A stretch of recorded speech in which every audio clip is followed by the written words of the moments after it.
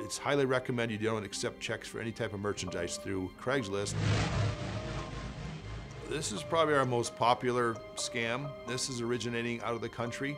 You get the victim that is selling a dresser or a bed or a TV. They get contacted via email. I'd like to buy that TV for asking price. I'm gonna send you a check.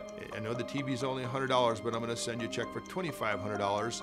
You keep the $100 and send the $2,400 to my shipping company so they can come pick it up. The recipient receives the check, they deposit it, the person selling the TV gets the rest of the funds at $2,400 and sends it off to some other unknown address. In the meantime, they still got their TV, but the check bounces. Now they're responsible for all those lost funds to their bank. If you don't meet someone in person or you don't take cash, it's a high risk.